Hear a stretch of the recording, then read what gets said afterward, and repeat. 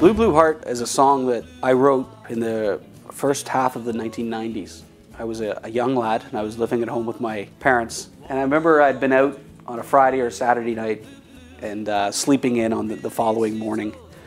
And there was a knock at my bedroom door and my dad came in and he said, "I think I've got a song for us to write."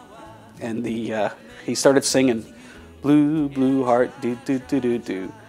And I was like, "Dad, you know, it's too early."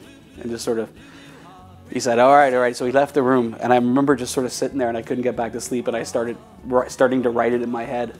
It was recorded initially on the first Royal Crowns record band that I was a part of for over 10 years. I didn't sing it on that version. Danny Bartley, lead singer of the Royal Crowns, sang it.